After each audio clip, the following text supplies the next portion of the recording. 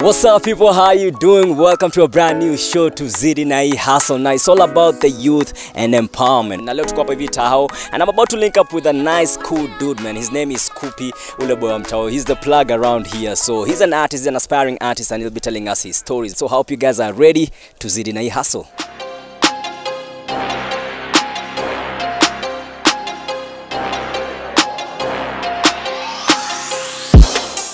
Tunapatana na Scoopy. He's somewhere mahali pale na tika kwa job and yeah, tukajua more about Scoopy. Let's go.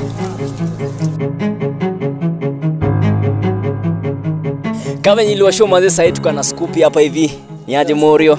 Niko fit jo. Mbona Scoopy bro? Manze niliamua kujiita Scoopy juu ya life jo. Juu ya maisha jo, ukiangalia jina Scoopy imetoka kwa scorpion. Ni scorpion jo, ukiangalia ule insect, Scoopy ni ule mnyama hard, yani ule insect hard.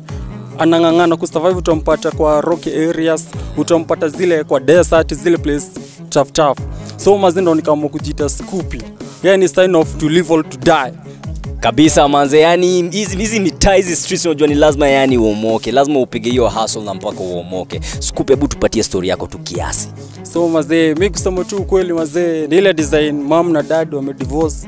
Jo, unajua vita vile ilitokea mazee, mimi nikapatwa tu nimeacha street. So mazee ni ile nimeng'ang'ana tao, tumechafua tao, lakini mwishoni nikakuja kuona mazee kitu yenye God will bless ni ile tu umefanyia kazi. So mazee unapata, so hata nikuja hapa nipate hata kaa ni dhao, hiyo dhao siwezi enda kutumia kuvuta madre. So the best thing nafanya nikipata hiyo dhao juu mahitaji niko nayo na niko na project juu najielewa. So unapata hiyo dhao nikishika na isukuma tu studio. Unajua issue inaitwa Tuzidi na hustle. Unajua tusukume hii hustle. So nataka tu to show like what normally happens when unaitoa hapa hivi mpaka when unaipeleka kwa soko na just how you make your money.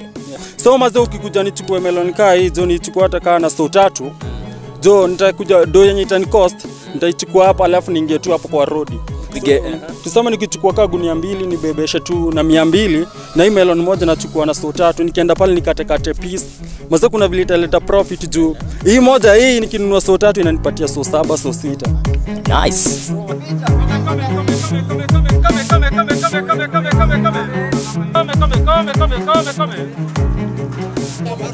Sasa tumefika soko bro. Kabisa sasa hivi ndo kazi inaendelea. Hapa ndo wanakatekatiwa na 10 bob.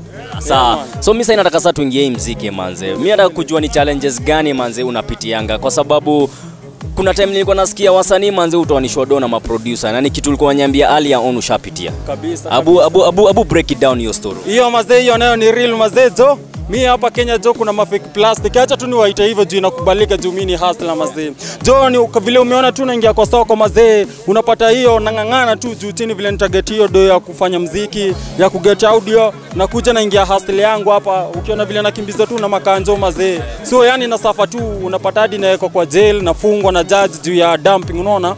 Ile nangangana after hii do natafutia producer ndo nione ama nitaget kitu niingie studio. So after nimeenda pale nimelipa ule producer, ule mtiaji yani jo, nakuja jo nampatia do lakini jo mazee anajitoa.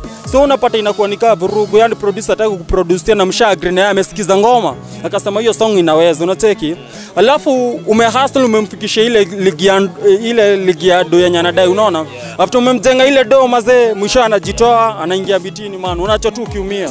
Alafu kwa stakeholders wote tukiangalia awase wako in charge ya music, tukiangalia gava, tukiangalia ma corporates, ni nini manze unaweza taka kasi mavijana manze? Nini unaweza taka on their end wa step up ndio at least manze flow ikuwe sawa? So vile mimi naweza sema aje, kani tuseme sector ya gava inafaa iseti jo ni za youth. Tuseme kama niko na talent, wa promote talent state yenye tunaambiwa msee akifanya campaign anawaambia jo nikiingia pale tutafungua studio na kitu yezi. Tunataka actions. Kama ni MP tumerusha pale, anakuja na tufungulia studio, anasema akisikiza sikia wase wana talent, inafaa tu huku pale ndani mpige tu muziki mazee. Hivyo ndo naweza sema. Alafu mafans, unajua siku hizi mafans nao ni tricky.